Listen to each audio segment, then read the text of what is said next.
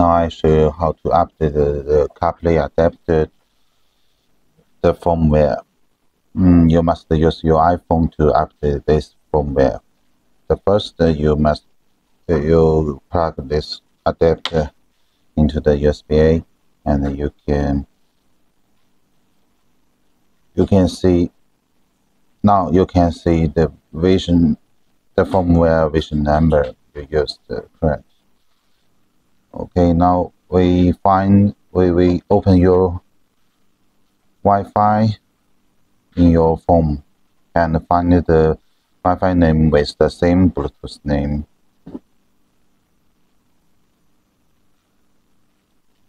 And this Wi-Fi password is 88. And now use the Safari, open the Safari and connect this IP. The IP is 192.168.1.101. Okay.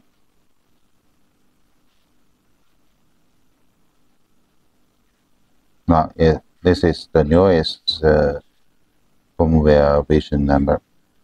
You can click here to update.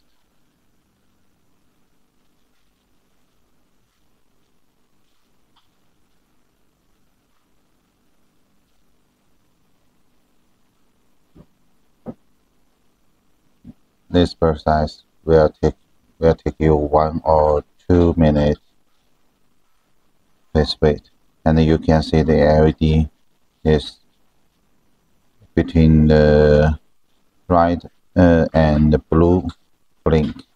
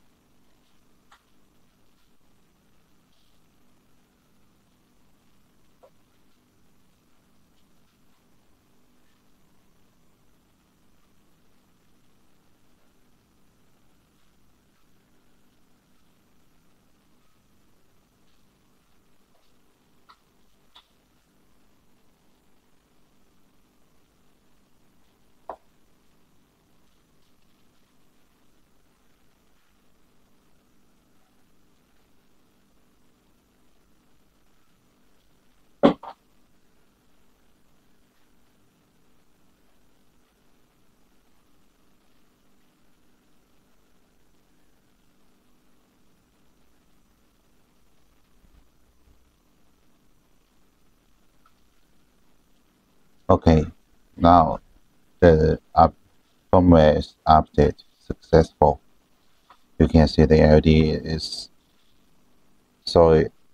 Now we replug this adapter, and you can see the firmware version number on the screen. It's the newest. Okay.